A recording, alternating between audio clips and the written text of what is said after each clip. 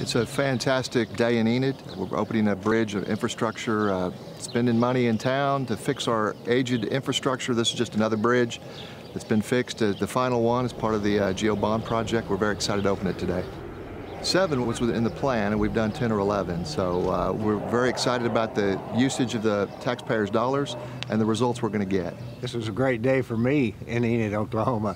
This is going to save me 100 miles a month. This is the back road from my house to Lowe's, and often I come over here and say, oh, it's still under construction. I turn around and go back around to Cleveland.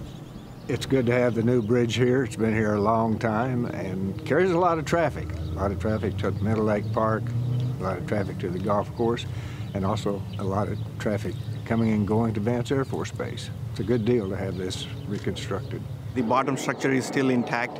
So this project basically took the top deck out completely and put a brand new steel and pour back the deck and the guardrails and the sidewalk. So like Mayor said, this is a high traffic area, and I had so many people ask me about when are you going to open this bridge.